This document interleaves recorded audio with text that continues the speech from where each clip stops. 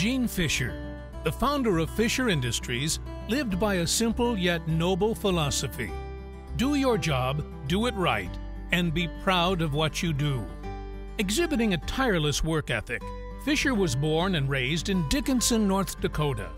He found a love for the aggregate industry at an early age, even skipping his high school picnic so he could screen gravel. It's no surprise, then, that in 1952, at 24, Fisher started Fisher Sand and Gravel Company. Ultimately, Fisher built his company into one of the largest producers of sand and gravel in the United States. Colleagues and employees admired Fisher, who died in 2013, for his leadership and willingness to teach. He continuously made time to explain how things worked, and he was one who worked alongside his employees. Fisher never asked someone to do a task he wasn't willing to do himself, and he embraced challenges, treating them as opportunities. Among Fisher's greatest achievements was the establishment of General Steel and Supply Company, the equipment support arm to Fisher Sand and Gravel.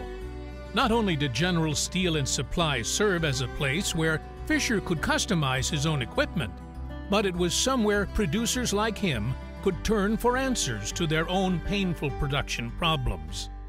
Perhaps the most groundbreaking solution Fisher provided was the Fisher Air Separator.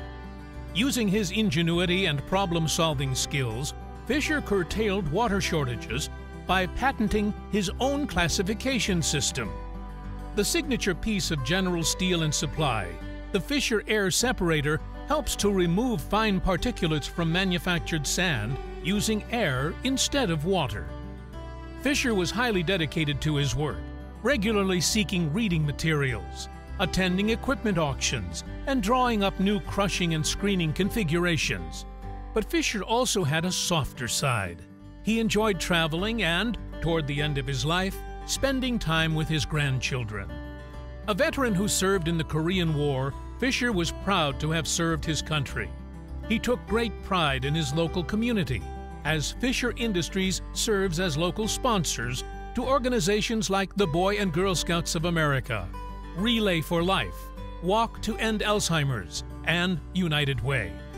Today, Fisher Industries is in its second generation of ownership, under the direction of Fisher's son, Tommy. Growing up, Tommy had aspirations of being a rock star.